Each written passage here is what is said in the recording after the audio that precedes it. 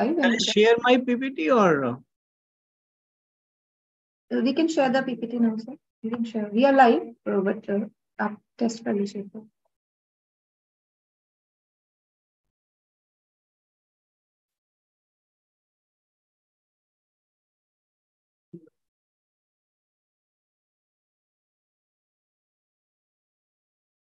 You can see the PPT, no? Yes, I can see the PPT.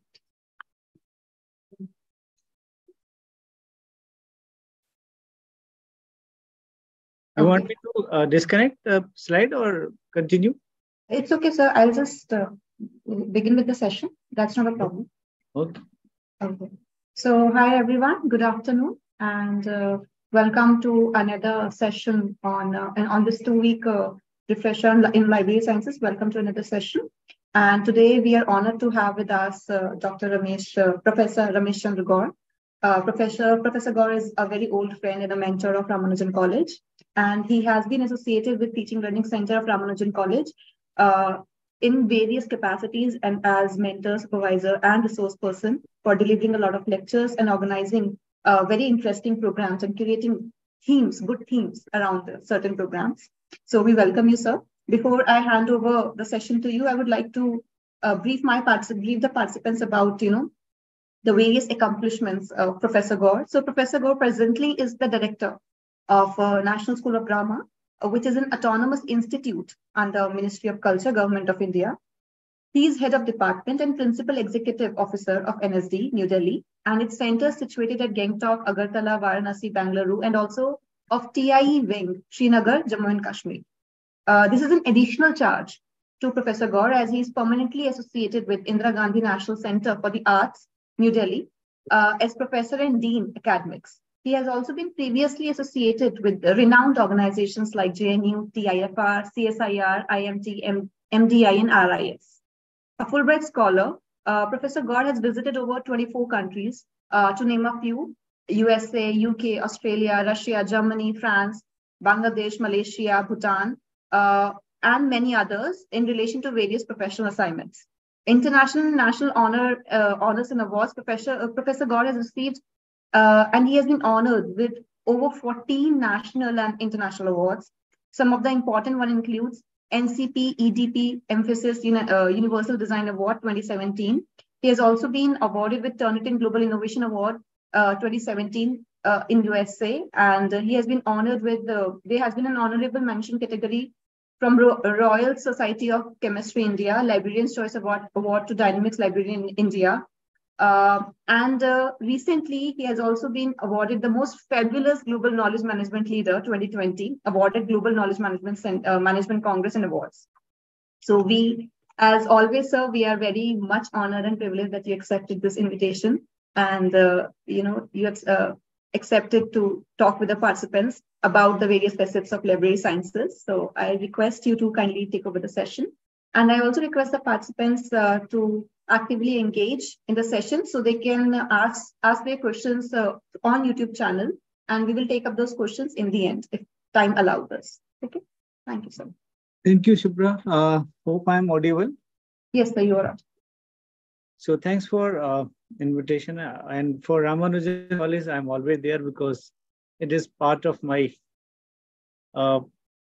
family. Always I consider Ramanujan as my second office. So first, congratulations on organizing this very, very wonderful program. I see audio. Are you getting me? Because I'm finding some little like your voice was breaking a bit, but I think now it's fine. Maybe some. If I switch off my video now, is it better? I think yes. We can try with your video off, and if there's anything, I'll let you know. Yeah. If any problem, please. I'm putting my video off. Okay. So welcome participants, and I believe this course is for library sciences, and most of my professional colleagues are from library field. So I will consider this as a kind of trainers program, and I will focus more on how you should basically prepare yourself to engage as a trainer in this issue of research and publication ethics. As we all know that UGC is the controlling body, and from time to time, UGC organizes various kind of programs and activities in different institutions regarding having policies and guidelines for various technologies. So in this regard, when we talk about plagiarism or research and publication ethics, UGC has also developed certain guidelines for the same, like research and publication ethic, plagiarism, etc. The first important landmark in this was enactment of this regulation for plagiarism in 2018, which is referred as Promotion of Academic Integrity and Prevention of Education Institutions. Then UGC launched UGC Care List, list of quality reference journals in 2019. And third important thing was in December 2019, a 2-credit course on research and publication ethics was introduced in all universities, and which is mandatory for all institutions awarding PhD degree. And also, apart from that, under the leadership of Professor Bhatnagar, who was the then Vice Chancellor of BHU, a guidance document, Good Academic Research Practices, was prepared. So my request and suggestions to all of you that please go through all these documents if you have already not gone. It is mandatory. And first one which I'm addressing now is the plagiarism regulation regarding submission of electronic copy of thesis in eSodhganga repository. So all these things are directly related to libraries and Department of Library Science in universities. And this is the primary responsibility of library professionals. Guidelines and also programs, like how to create awareness about plagiarism, how to detect, how to avoid. So all this is something which is directly related to libraries, and you being a library professional should know or must know about all these issues. Now, when we talk about plagiarism regulation 2018, which I was the key member of this committee which drafted these regulations, this regulation is mandatory for all universities awarding PhD programs. It has many parts, and first part, introducing various terminologies, then about organizing various kind of training and awareness on plagiarism and its consequences. Then also how to detect plagiarism by providing various kind of plagiarism detection tools. And besides, how to basically deal with the cases of plagiarism, like if plagiarism is reported, what kind of penalties and punishments and issues need to be addressed. There are 2 levels of academic integrity panel, departmental level academic integrity panel, which investigate the case. Then you have institution level academic integrity panel, which lay down the penalties and also decide this is punishable offense or not. And this institution level academic integrity panel has to deal the cases based on these regulations, where similarities up to 10% are excluded from any kind of punishment. Level 1, 10 to 40%, level 2, similarities above 40 to 60%, level 3, similarities above 60%. So this is mandatory, and based on this, every university should develop a kind of guidelines and policy.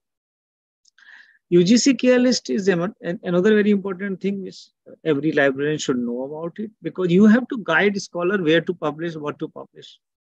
So in this regard, you have to understood the various issues concerning UGC care list, which is divided into two groups, list group 1, list group 2. List group 2 is all about Scopus and Web of Science, journals indexed in global databases.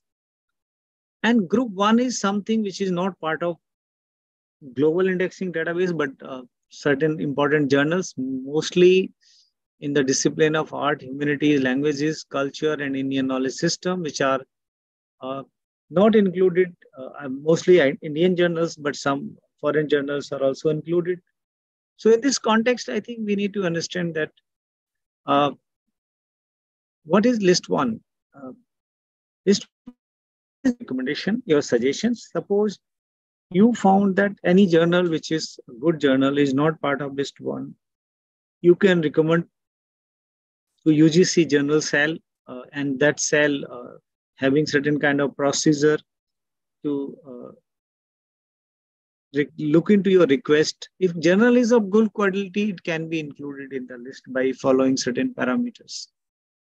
But as a librarian, you should know, because you have to guide your scholars in which journal we should publish. Because if they don't publish in the UGC care listed journal, then it will be a kind of like violation, mostly because of you will not get research score for it. I mentioned about this document, which is a kind of guidelines or definition, introduction about various terminologies associated with research integrity, like ethics, rigor, relevance, transparency, respect for intellectual property rights, impartiality, independence, accountability. So all these issues also need to be looked into you by going through all these terminologies, and that will help you in understanding various terminologies. Right? You also need to understand what is academic integrity or research integrity. Basically, a broad definition like thoughtful and honest adherence to relevant ethical, disciplinary, or financial standards in the promotion, design, conduct, evaluation, and sharing of research. Or we can say that research integrity is use of honest and verifiable methods in proposing, performing, and evaluating research, reporting research results with particular attention to adherence to rules, regulation, and guidelines, following commonly accepted norms, codes, or norms.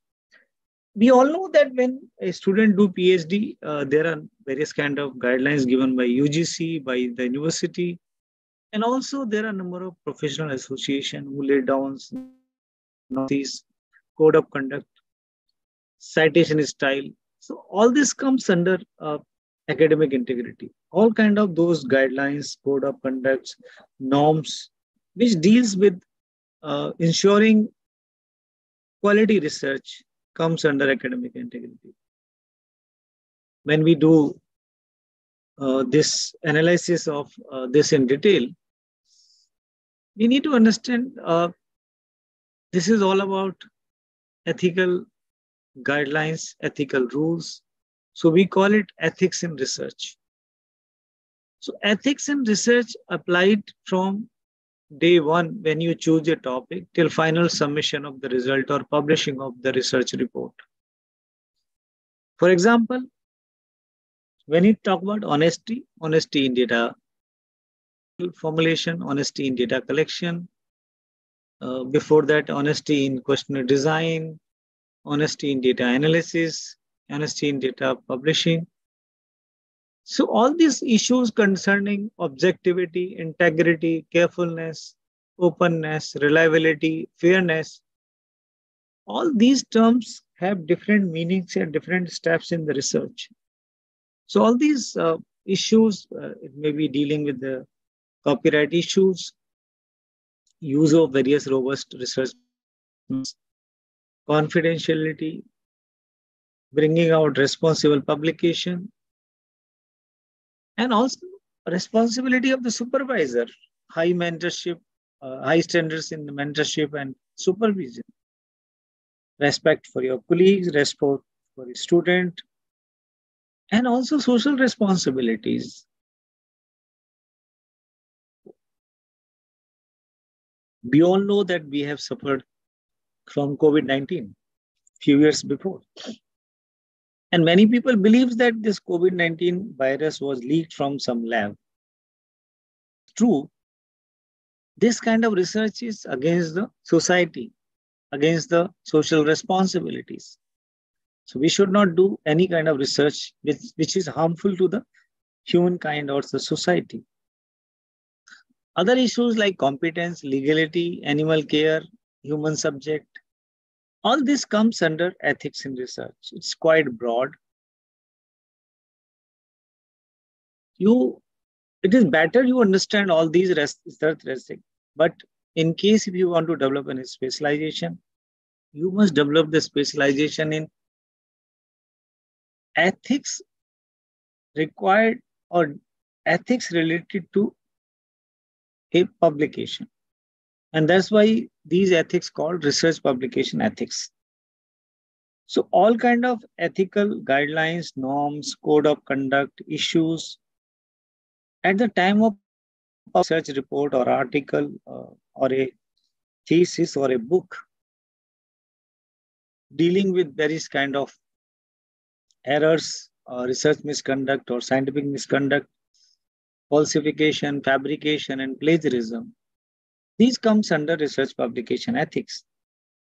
Issues such as co-authorship, data ownership, peer review system, conflict of interest, various kind of complexities of the funding, permission and licensing policies, use of various kind of images, various kind of issues concerning human and animal subject. So simply speaking, a set of common rules among authors, editors, reviewers, and publishers to protect integrity of the scientific record based on consensus about standards and best practices ensures the integrity of the scientific record. Ensure that reader can trust that what you have published, what are your ideas, and what you have borrowed from other sources. A reader should know each and everything very clear. Let's try to understand this more in details. There are certain issues which you need to understand, like you also need to understand various kind of copyright issues. All the copyright issues are different from the plagiarism. But as a librarian, it is important for you to understand all these intellectual property right, copyright, design, layout design, patent, trademark, trade secret. All these things should be known to you because all these things are also related to publication or research publications. Generally speaking, intellectual property right refers to creation of the mind, such as invention, literary and artistic works, design and symbols, names and images used in commerce. This is a Bible definition. Copyright is basically the law of the land, how to protect the rights of a creator of the work, and what kind of specific rights a creator of the work regarding reproduction, regarding derivatives of the work, and various kind of display and publicity rights. So I will not go more into detail about copyright laws of India. I'm sure somebody will be speaking to you on this topic. You also need to know this fair use. What is fair use? Like how much is fair? So generally speaking, fair use is looked in for factors: the purpose and character of the use, the nature of the copyrighted work, the amount and sustainability of the portion used in the relation to the copyrighted work as a whole, and the effect of the use upon potential market for or value of the copyrighted works. So basically, when you say fair use is calculated on the basis of these four parameters. When you are writing a thesis, book, or a publication, or a monograph, or a research article, you required anybody's permission to quote. quote or quotation, because right to quote, right of quotation or quotation right is one of the copyright exception provided by the 1A Convention, Article 10. So if you want to use any quotation from any publication in your writings, you are free to do it. You don't require anybody's permission. Right? Now, coming to various kind of other issues which you should know, like you should know what is public domain is all about. You should know various kind of Creative Commons licenses. Creative Commons license allow a certain kind of use of material without asking for permissions. So in this context, like by following Creative Commons license, you are giving rights to people make use of your resources without your permission. So please understand difference between copyright and plagiarism. Copyright is about protecting rights of a creator of information. It is to protect the unauthorized or unlicensed copying of a work, subject to copyright laws of a country. There may be possibility to different copyright laws on the same purpose. Plagiarism is using someone else's work or idea without giving proper credit. So plagiarism is a violation of academic norms, but not punishable offense under IPC. It has different kind of punishment. Copyright is applicable to only licensed contents and not necessarily, author may not be necessarily the copyright holder. Sometimes publisher may be. So whomsoever is having copyrights is the copyright owner. But in case Connell is the author, the creator of that information. He may not be the copyright holder, but you have to acknowledge it. So you have to acknowledge author, creator, not the copyright holder. So let's go more into details. Why do we do research? To contribute or to extend knowledge. How do we do this? By building on the work of others. Means no research is possible without referring existing knowledge. Means whenever you want to do research, you have to read a lot. You have to understand the basic nitty-gritty of particular subject. So there is no harm in referring or reading. You can read as much as you want. The issue starts when you start writing your thesis, you start writing your report, you start writing your article. At the time of the writing your research report or article or thesis or a book, you are place your research in the right context to show that you are aware of what else is happening through literature review, to show that you understand where your work fits through paraphrasing, summarizing, or quotation. So your report must contain an analysis of similar relevant work. And when you are writing this report, you have to make a clear distinction between what is your own original work, ideas, what is your opinion about the work of others, the claims of others you are reporting, and what is actually said by through quotation, verbatim. A work can be idea, description, research, data, opinion, pictures, figure, table, oral, written, digital, whatever means, audio, video. It can be in any format, right? So why this distinction is important is because every report you write will not necessarily be a description of your own work, novel, original research. Sometimes you will write reports summarizing existing research to solve well understood with existing solution. And why this distinction is important? Because a reader, examiner, reviewer should clearly understand difference between your original work, ideas, and opinion of others, and also the contents you have borrowed, ideas you have borrowed from other sources. And if you may fail to make that distinction, you are committing errors. What is that error known as?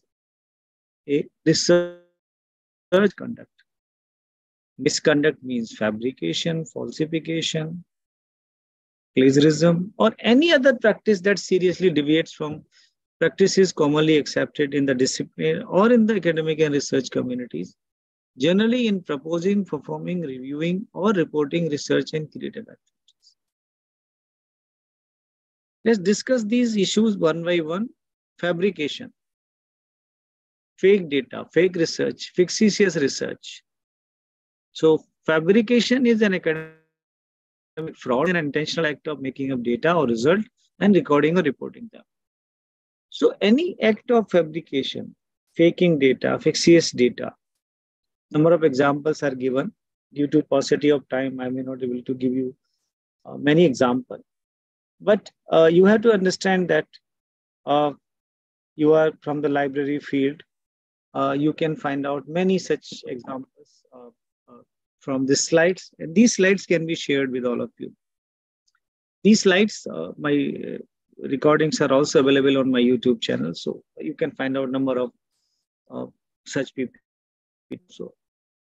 So this academic fraud, like in social sciences, a researcher interviewer completing a questionnaire or a fictitious subject that was never interviewed. In the biological sciences, the creation of data set for an experiment that was never actually conducted.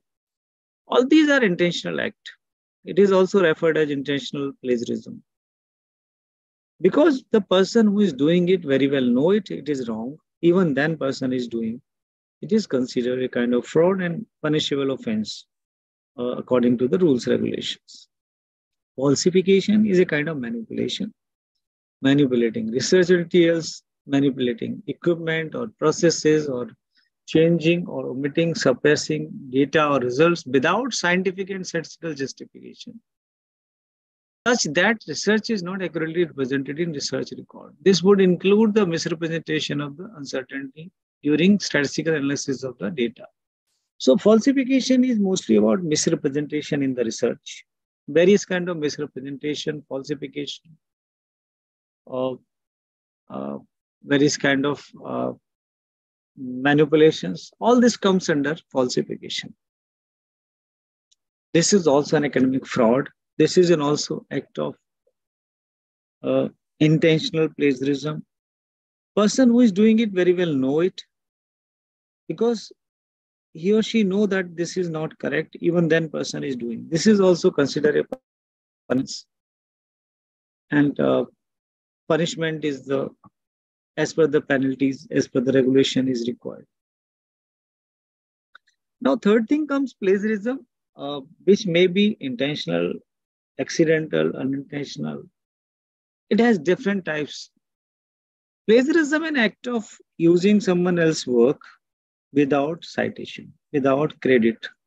You are using some quotation, but you are not disclosing the right creator's name, not giving the quotation in right format. So all this comes under plagiarism. Falsification and fabrications are intentional act of plagiarism. Now let's talk about unintentional plagiarism, accidental plagiarism. Something you don't want to do it, but it is happening because of some ignorance, carelessness, and you don't know something, like failing to document or cite properly, quoting excessively. When you are writing a research report or thesis or dissertation or a book, the quotation should not be more than 15 to 20%. Because ideally speaking, if you have a lot of quotations, then it is not original. It will be lacking on originality parameters. How to integrate ideas of others, may not know how to take notes properly, and unfamiliar with international style of documentation, taking the ideas of other writers and mixing them together. Many times, the good English publications are in English and we are not very confident in English writing. So what we do, we borrow and copy the ideas from different sources and mix it up. All these comes under unintentional or accidental plagiarism. This can be avoided by proper detection, editing, etc. Self-plagiarism is another type of plagiarism. Basically, it deals with the use of your own material Like you have published an article. If you are using your article for other article text without giving proper citation, so without proper following the rules, it becomes self-plagiarism. In this context, like, we need to understand one thing, that UGC has also come out with certain kind of clarification regarding like self-plagiarism, and this clarification was issued through a notification. Like reproduction in part or whole of one's own previously published work without adequate citation and proper acknowledgement, and claiming the most recent work as a new and original for any academic advantage amount to text recycling, means self-plagiarism. All kind of issues of republishing same paper already published without citation, slides, salami slicing, all kind of like reusing data without citation, breaking up longer study in smaller parts. All this comes under self-plagiarism.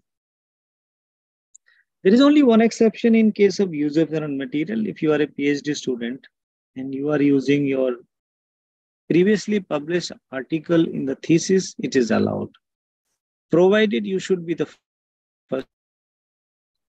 And the paper should have been published during the period of research on the topic of the research. Then, and you are the first author, then you can use these papers in your research thesis, PhD thesis. But if you want to publish thesis as a book, then you have to remove it. There are a number of other issues we need to understand regarding plagiarism. Minor plagiarism or major plagiarism. Minor plagiarism is all generally accidental or unintentional plagiarism, where you don't want to do it, but because of certain reasons, unawareness, a lack of knowledge, lack of understanding, and poor scholarship, you are doing certain things which are not ethically correct. Major plagiarism is all about falsification, fabrication, or repeated errors, committing same mistake again and again, or using a large portion of data. So all this comes under major plagiarism. There are some more ethical issues, unethical issues in the research while publishing a paper, including a colleague as an author on a paper in return of a favor, even though the colleague did not make a serious contribution to the paper. Discussing with your colleagues confidential data. If you are a reviewer, using an inappropriate strategy, bypassing the peer review, all kind of piracy, abuse of intellectual property right, abuse of research resources, all this comes under unethical practices. Duplicate publishing, publishing same paper or substantially similar paper with or without citation, it is also unethical. Submitting same paper simultaneously into 2 or more journals is also unethical.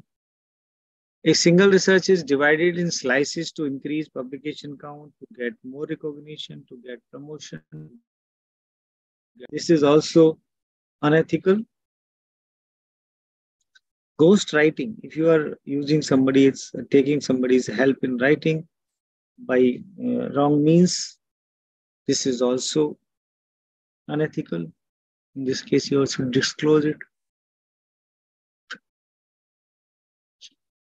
Now, many people believe this plagiarism and ethical issues. I don't think so. Plagiarism is punishable offense, and there are penalties available in regulations and laws, and you should be punished as per the rule regulations.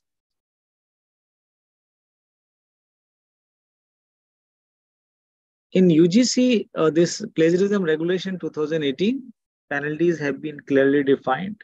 So in case if any case is reported in your university or college, you have to follow the guidelines given in UGC Plagiarism Regulation 2018. Many people believe or understand that now I got the degree, I'm free from all tension. No, this is not true. PhD is something even after you're removed or revoked. And any point of time you can be in trouble because of plagiarism. Like this German education minister has to resign, as well as her PhD title was revoked because he was found that she used certain contents in her thesis which are not ethically correct.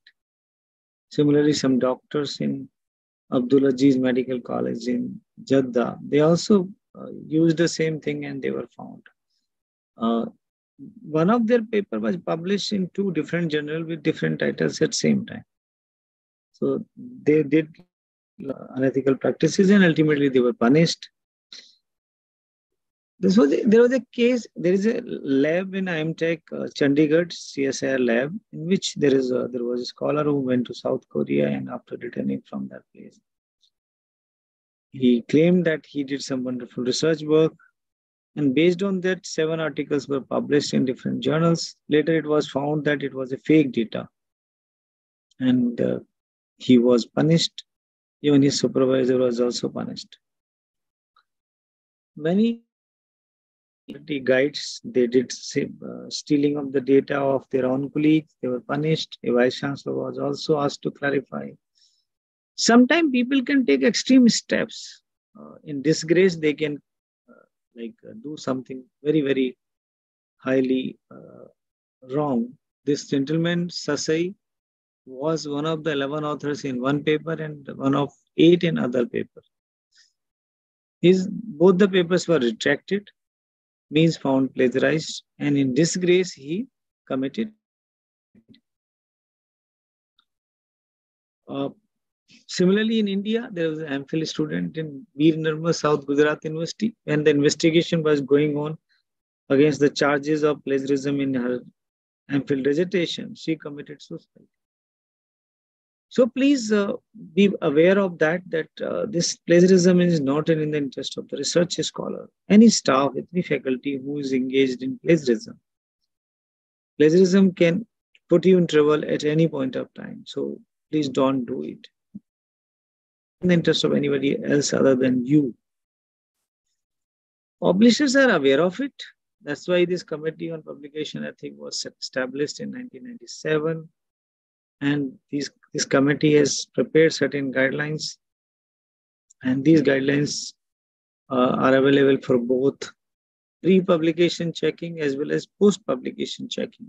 And after the investigation, if it is found that plagiarism has been done, if it is a case of minor plagiarism is submitted, author is to be asked to rewrite. If paper has been published, author is asked to correct it. If it is major case of plagiarism, in paper has been submitted, paper is to be rejected. If paper has been published, it is to be retracted.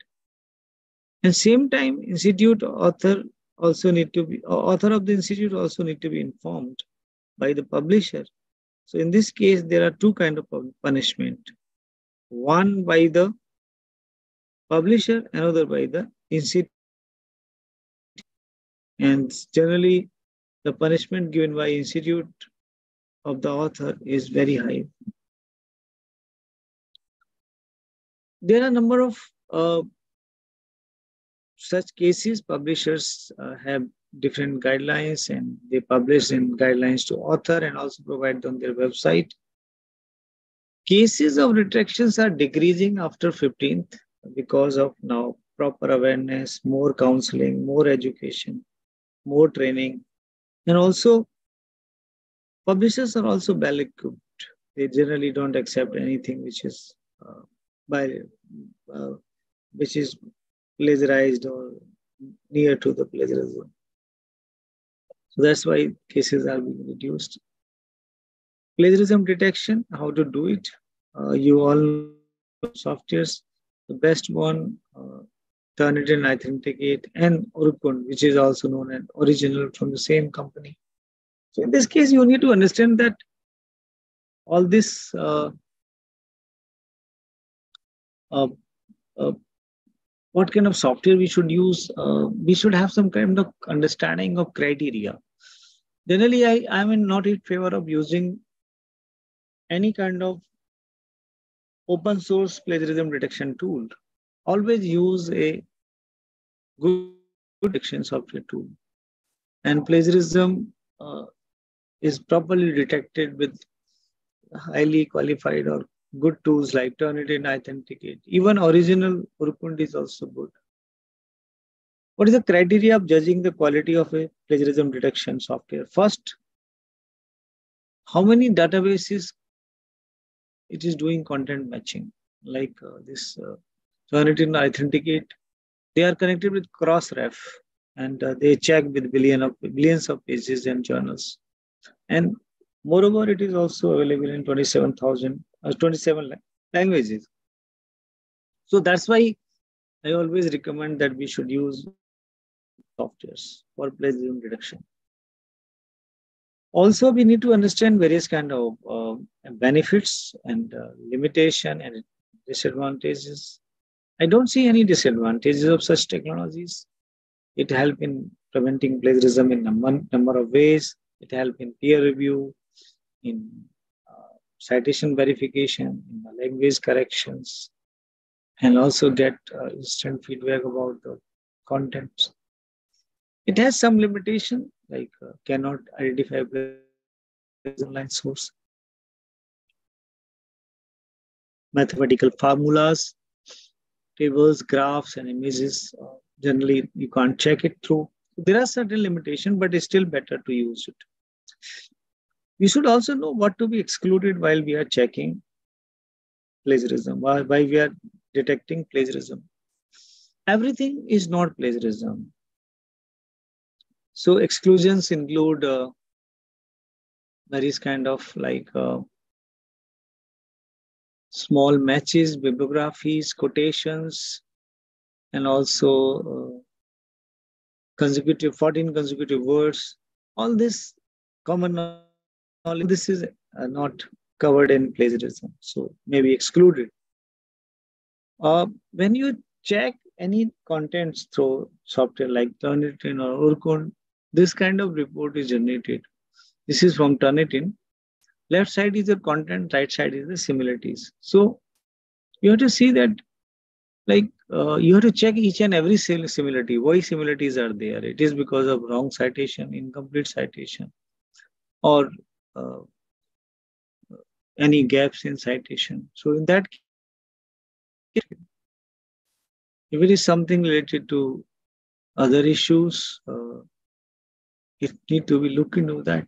So it is very much possible to check all the similarities, and we must check each and every similarities one by one, and must ensure 0% similarity, because that is the limit. But it may not be possible in many cases because of some common knowledge, unavoidable things, they like common materials and methods. In such UGC in plagiarism regulation, we have allowed like this up to 10% can be without any punishment. So if you have 10% similarities, your thesis can be submitted or research article can be submitted in Indian universities. Publishers have different parameters for it. They don't go by this kind of parameters, right? So all these things should be known when you are detecting any plagiarism using softwares. Now the next thing comes, how to avoid plagiarism. Plagiarism is very, very dangerous to your research, your career, your life. So you have to avoid it. Simply be honest in writing, should know the rules, regulations, guidelines, must all kind of academic programs on research methodology, plagiarism, and other issues, must attend all such courses, read as much as possible, must understand and analyze how to take notes and read articles. You should have an account in plagiarism reduction software, reference management tools softwares, research forums, online discussion groups, etc. This ORCID, which is very important for you to have an account, it's free. It helps you in enhancing the visibility. It also helps you in enhancing the quality of research. Academia, ResearchGate, Faculty 1000. There are a number of citation databases which help in enhancing the visibility of research as well as in properly and keeping the files related to all kind of such publications. Now, when you are writing a thesis or a research report or an article, you need to understand how to integrate your sources, like various kind of readings, books, journal articles, monographs, website, blog. There's so many things you keep on reading on a particular topic. Now, how to integrate it? And this integration is very, very important. In order to use a source effectively in your paper, you must integrate it into your argument in a way that makes it clear to your readers not only which idea comes from the source, but also what the source is adding to the source is doing in your paper. What is the role of that source in your policy paper? Does your assignment include instruction on source use? Does the source provide context? Has the source shaped your argument? Does the source serve an authoritative voice? Does the source provide evidence for your claim? So many things. You need to understand it. Which part of source is relevant to your writings? How it is adding value to your writings? Please keep it in mind when you use multiple sources. It may add the number of words, but it doesn't give quality to your writings. Writing a paper, make a draft, take help from others, seniors, learn and analyze. When you are using others' material, there are only 3 ways to use anybody else, books, journal, articles, or any kind of research contents, either like quotations or paraphrasing or summarizing. What is summarizing? When you summarize, you provide your readers with a condensed version of an author's key points. A summary can be as short as few sentences or much longer, depending on the complexity of the text and the level of detail you wish to provide to your readers. Even after summarization, you have to give credit to the original creator. You have to acknowledge the source. Similarly, reparaphrasing. Paraphrase is a restatement in your own words of someone else's idea. It is not just by changing few words in between. You have to completely change the structure of the sentence or changing the synonyms or different forms of word or voice and perspective.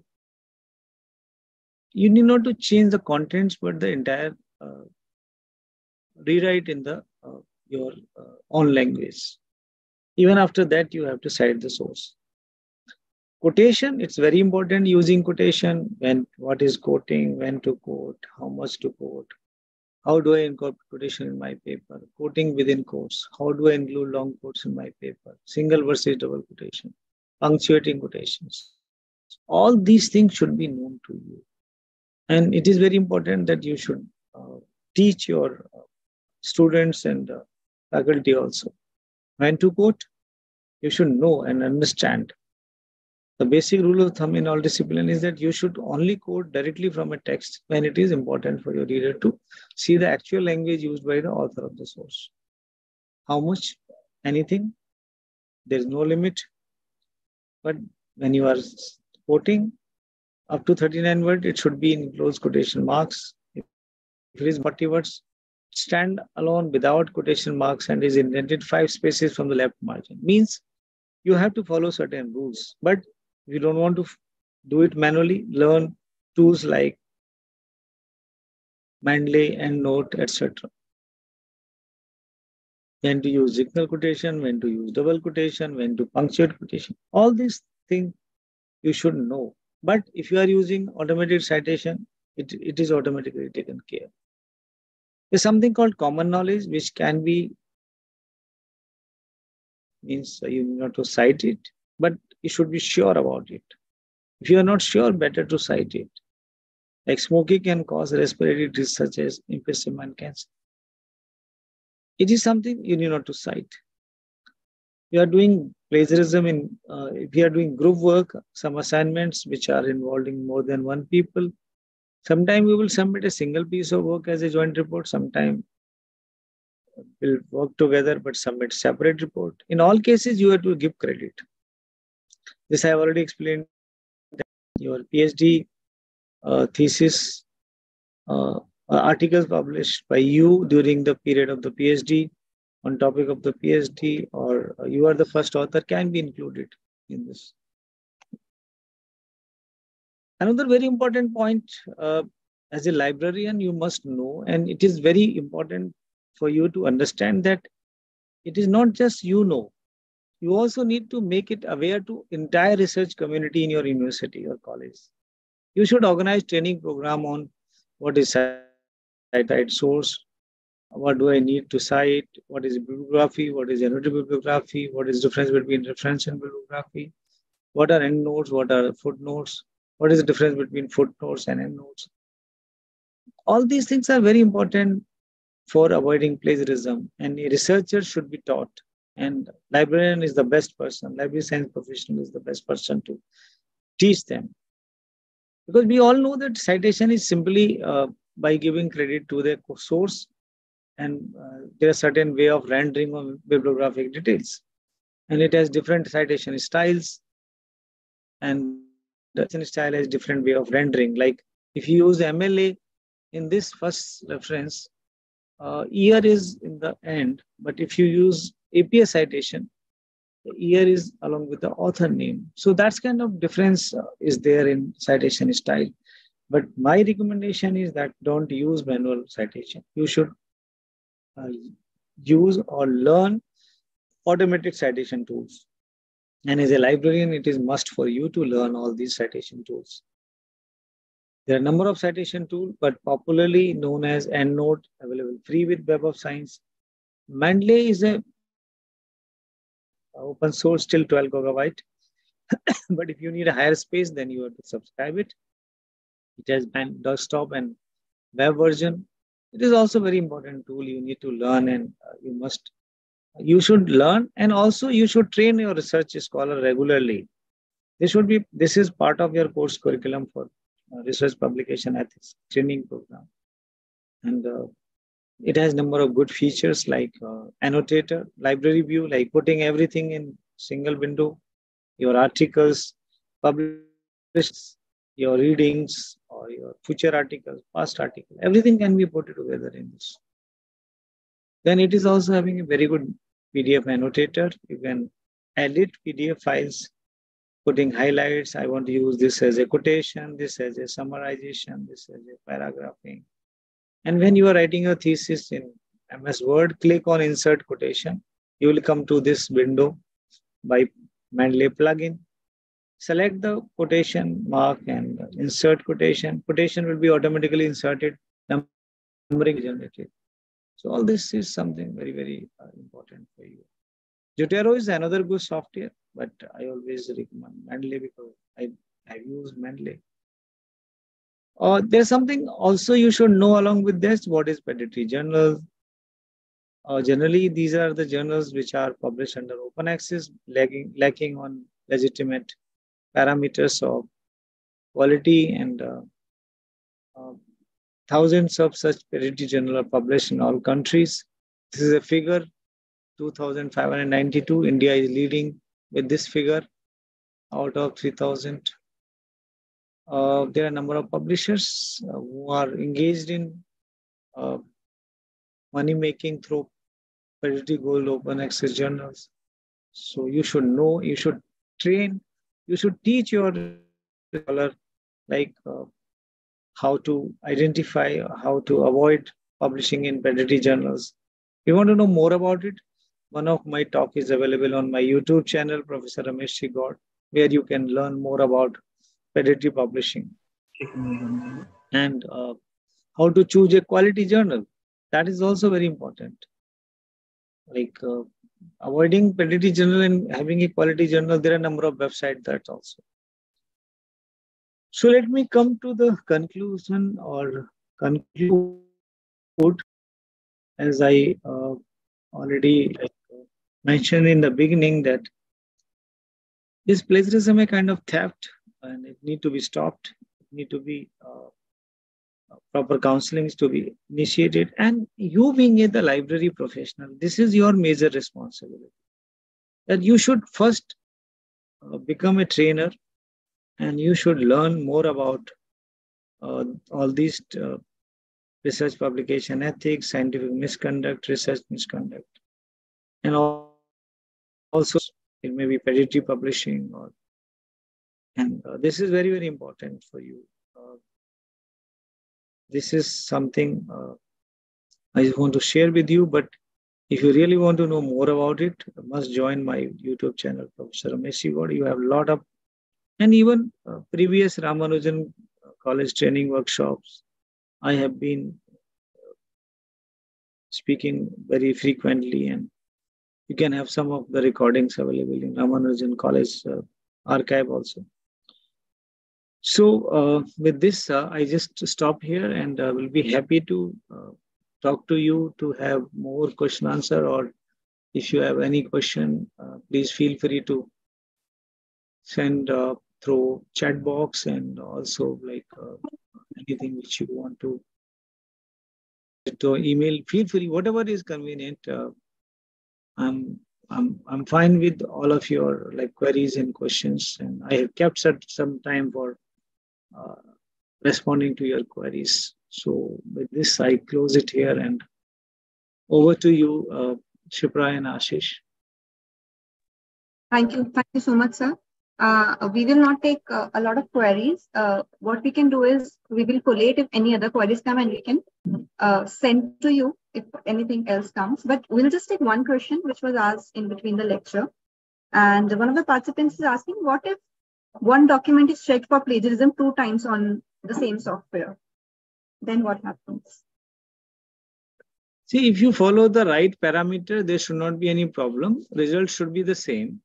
But many times, like people commit errors, or they don't put right setting. Like if in plagiarism in Turnitin, when you check the first time document, if your settings include standard repository, so in that case, what happened, like the contents are automatically saved in Turnitin repository. And when next time you will check, it will show you 100% similarities. So what you have to do is you have to choose no repository. Similarly, in Urkund, there are certain issues where when you check next time, it shows similarity. So it's all about setting. Otherwise, you check as many as times.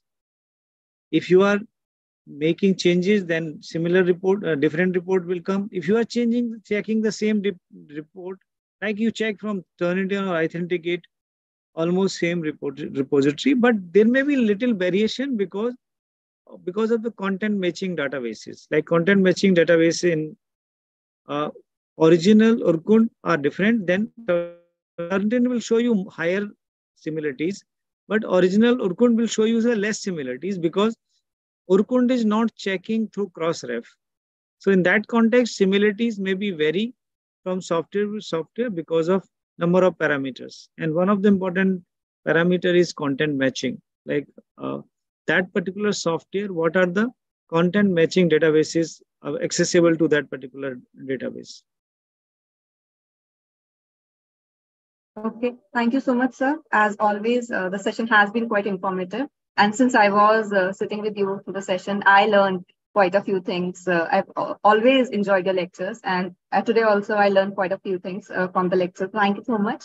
You are anyway always a part of Ramanujan College. So it's always a happy feeling to have you with us. Thank you so much once again. And I really hope the participants enjoyed the session. Thank you, Shipra. Thank you, Ashish. And thank you, sir. The very best. And we'll meet soon. Right? Sure, sir. Okay, bye-bye. Okay, bye-bye, sir.